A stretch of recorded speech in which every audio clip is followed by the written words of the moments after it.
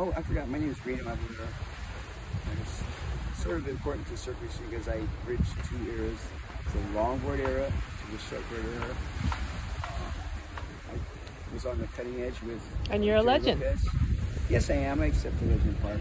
But I'm most interested as a master shaper because, damn, this stuff's hard to work with. And when's the first time we met? I can't recall. You tell us.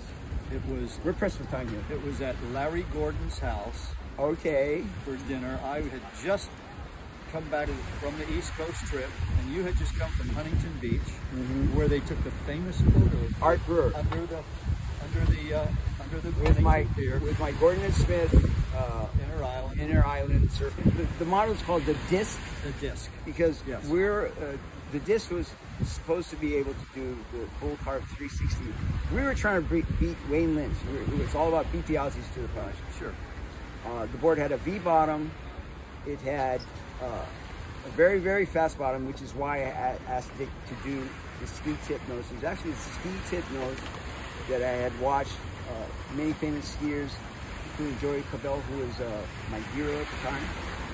And I asked him, what do you think about flipping the nose up? Like I don't see any problem with it if you're going at high speed. And that's the issue at hand at the moment is the high speed, non-curling nose. And it's not, poly.